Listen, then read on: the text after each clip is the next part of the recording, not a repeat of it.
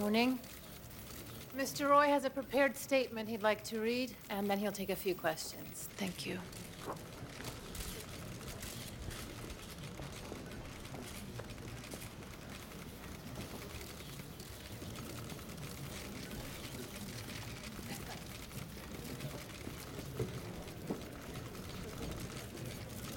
Good morning.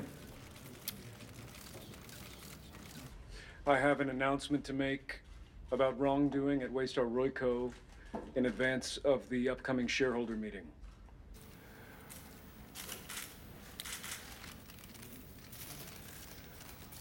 I have been asked to explain my own role in the managing of illegality at the firm and associated cover-ups.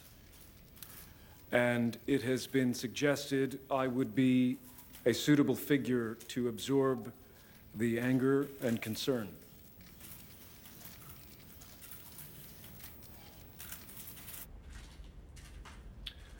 But the truth is that my father is a malignant presence, a bully and a liar, and he was fully personally aware of these events for many years and made efforts to hide and cover up.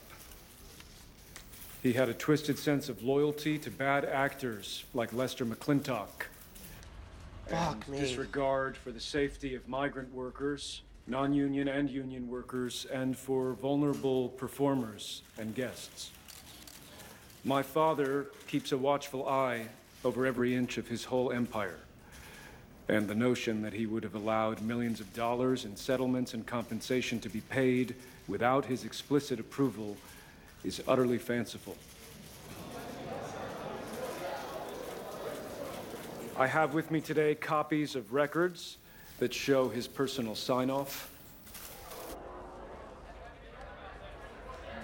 How much those of us who executed his wishes bear responsibility is for another day, but I think this is the day his reign ends.